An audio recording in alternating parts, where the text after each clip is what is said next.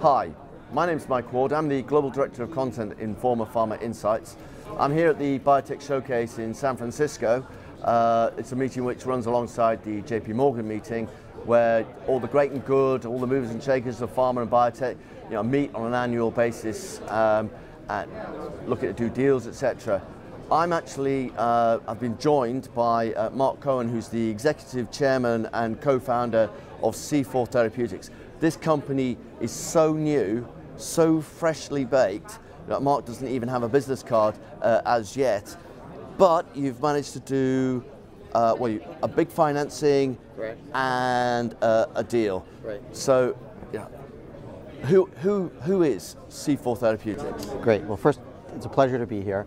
So C4 Therapeutics is a brand new company. We announced that last Thursday, and we raised $73 million in our Series A. And right out of the gate, we also announced a strategic partnership with our first flagship partner, Roche Pharmaceuticals, in a deal that's worth potentially over $750 million. So we're a spin-out of the Dana Farber Cancer Institute, which is part of Harvard. And my co-founders come from Harvard Medical School, and we are bringing to market what we think is a paradigm shift in how to make drugs. Okay, so could you, what is it that you guys think you've got a solution to? What was the problem that you guys think you've got a solution to? Sure. So the approach that we are taking, in which we think is really very different in terms of how drugs have been made to date, is that we have our scientific team has come up with a way to degrade proteins by tricking the body's natural mechanism, which is a professional machinery that has evolved over millions of years, called the ubiquitin proteasome system, or UPS. And we have figured out, in fact, Jay Bradner, one of our co-founders, figured this out, was the first in 2010 to come up with an all-chemical strategy on how to take advantage of this system and target it towards any disease-causing protein of our choice. So that's extremely powerful because, as you know, proteins are involved in almost every disease. And so if we can degrade, that is destroy, as opposed to inhibit, we can get to the root cause and cure many diseases that today aren't even touchable. So it searches out and destroys rogue proteins? Exactly. Let me explain how it works. So the ubiquitin proteasome system today has two components. It has one component which is basically a trash labeler. So all it does is it looks for misfolded protein, defective proteins, and it slaps a trash label on it, like a Post-it note. Yeah. And then it's got a second piece, which is basically the cleanup crew.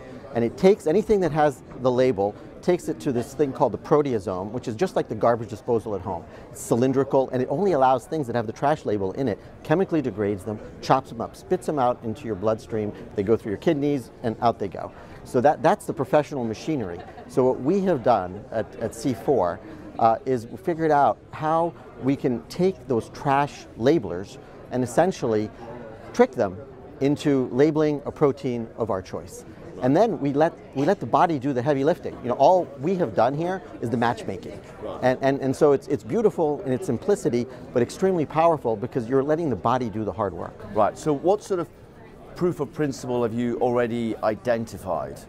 So there's been extensive work both in vitro and in vivo. So we've been able to take cancer cell lines in mice, for example, and we've been able to show how we can degrade those cancers incredibly quickly, as in hours. And so we're able to show and validate. So we have exemplified data that will demonstrate that this actually works on a variety of different diseases, and we think we can extend that to many others. Right. Okay.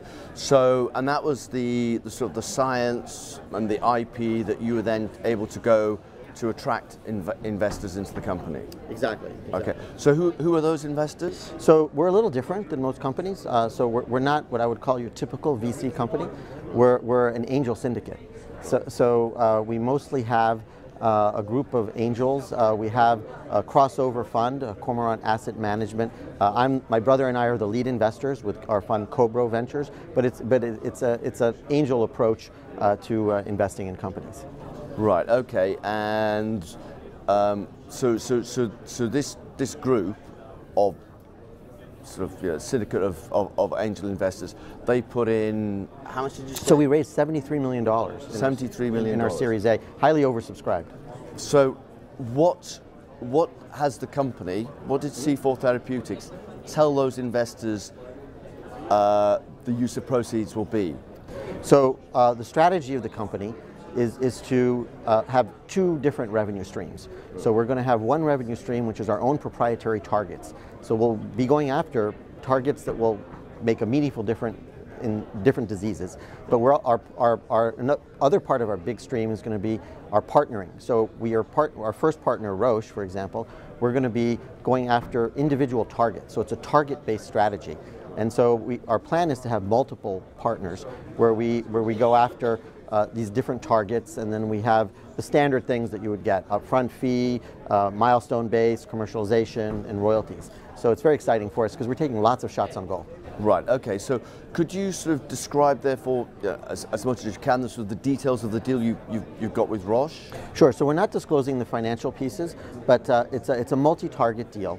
And so we are starting that right away. We're in fact moving in 2 days to our new facility in Cambridge, in Kendall Square, and so it's your typical.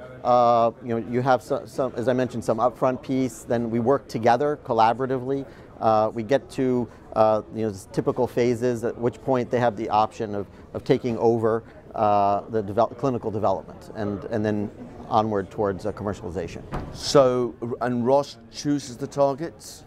Roche, it's a joint thing, but Roche obviously has the final say on the targets. Right. Okay. So the relationship. I mean, so it's joint. So are you co-developing? I mean, does C4 Therapeutics still retain some rights? Well, we're licensing it. So when we license the IP, it's still a C4 IP, but we'll license it to that particular. So it'll be exclusive to that partner, right. And that's the way we'll work. That's the best way when you have multiple partners, is to maintain some level of exclusivity at the target level. Okay, so to that partner, to that target, right, to that geographical area. That it's well, irrespective of geography. Okay. Mm-hmm. Okay. So as you sort of say, the financing and the deal were almost contemporaneous. Right. And that was a week ago. Right. So, how did Roche know about the fact that you guys were actually looking at this? And was it a coincidence, or did they actually have a part to play in raising, you being able to raise the money, or was you having the money enough to attract Roche? That's a very good question. So they weren't involved in the early stages of the company formation, but because if you look at our co-founders, in addition to Dr. Bradner, who's now becoming president of Novartis Institutes, right. We have Ken Anderson, who's world-renowned expert in myeloma and protein degradation, and we have Nathaniel Gray, who's a world expert in kinase inhibition and drug discovery. Right.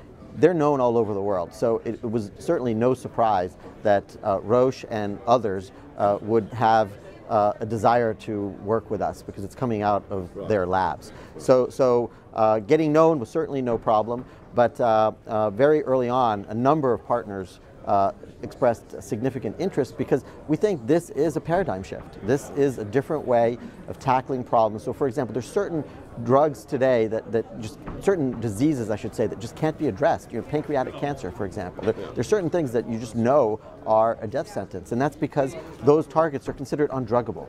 Well, we hope to change that. Right, okay. Now, so as we look forward, you mentioned also that one arm is to obviously do the sort of the partnering, right, and the other one is to actually sort of develop your own programs. Right. It's a new company. Right. How many people do you have actually boots on the ground at the moment, and how do you see that developing or evolving over the coming months and years? So we're a discovery company, so that means we have to have the chemistry labs, the biology, the biochemistry, and so we are moving out fast to hire people. The team is growing as we speak, and so this is a company that will have some level of critical mass to do discovery and to work with our partners. So I would anticipate that in the next couple of years you're going to see us with a sizable presence. How are we funding that? Well, we're funding that, part of that is coming from the $73 million that we raised, and that's going to help move our initial targets through into the clinic, but the partners are also contributing funds up front too, and as we go along. So we think that the business model is extremely sound, and that's what our investors found extremely attractive, that we can be cash flow positive very quickly. Yeah, I was going to sort of say this, the 73 million, how much runway do you anticipate that giving you? That'll definitely get our compounds into the clinic.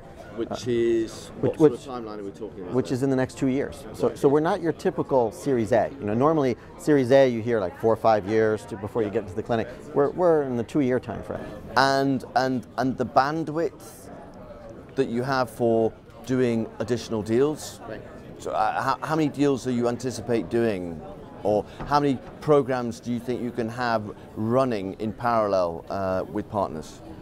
Well, we feel comfortable that we could have 3 or 4 key partners that we work with on this target-based strategy, and we're quickly making our way towards that. And then it becomes an execution challenge in terms of we just need to be heads down and start making drugs. Right.